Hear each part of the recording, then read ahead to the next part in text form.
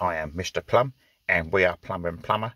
This time we're going to be doing some car mechanicery. So, I have a current engine management light for read codes. Now, a P2015 is for, I believe, intake management manifold thing. And to replace the intake manifold is about 600 quid, which I ain't going to do. So, to get rid of that noncy light,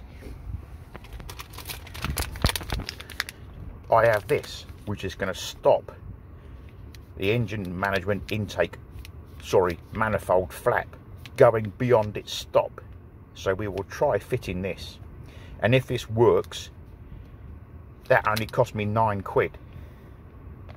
So thank you, YouTube. Now we have come in back to the garagios, because I'm not one of them nonces that films themselves out on their driveway with the neighbours going, "Look at that twat, what a nonce." So I've come in here to show you this thing, which I'm going to fit to my intake manifold. So if this works, which I'm hoping it will, for 9 nicker, it will solve my problem, get rid of that noncy engine management light, and life's a good. So the red arrow, no, not them, that red arrow points to the intake manifold actuator. So this is the manifold while it is out. I've clamped that on to stop that noncy spring dropping down into the engine bay. So this is what we're going to try and rectify. See what I mean? Fucking spring. Got to get that back in. See what I mean? Now I've got my new bracket on, it stops this coming back like that. Beforehand it was coming down here, which would mean the flap wasn't rotating to the correct tolerances and raising the fault code. Now, as you can see on this little video, I'm getting all the correct voltages from the ECU to the actuator valve. Right, that is with the new device back in the intake manifold. Let's see if we can clear that noncy code. Have a think. Did Mr. Plumb do this? It's bound not to work. Let's have a think, have a think, have a think. Have a think. How can we wind him up next time? Have a think. Read codes.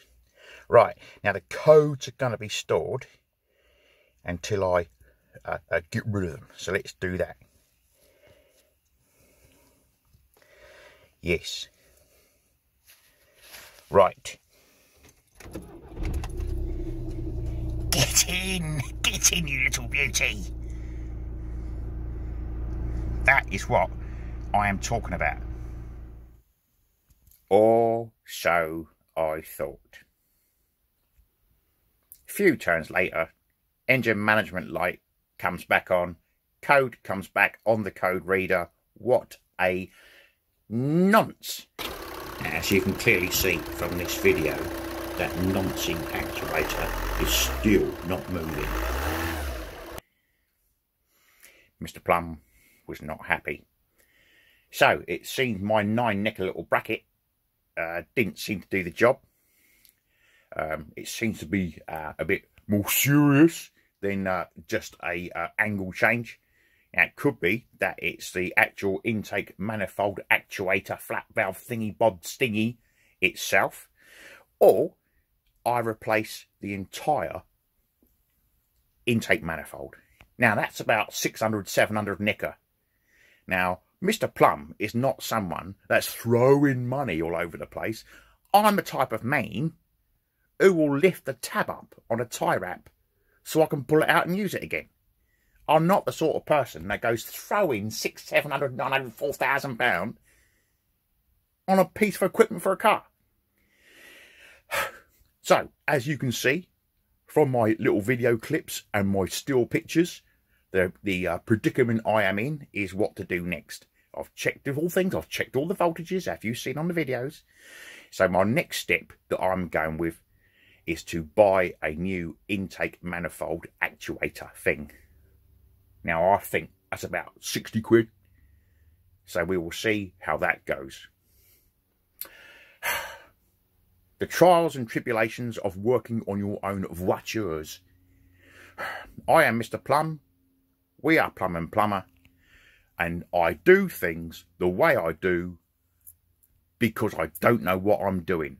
So I shall see you on the next job.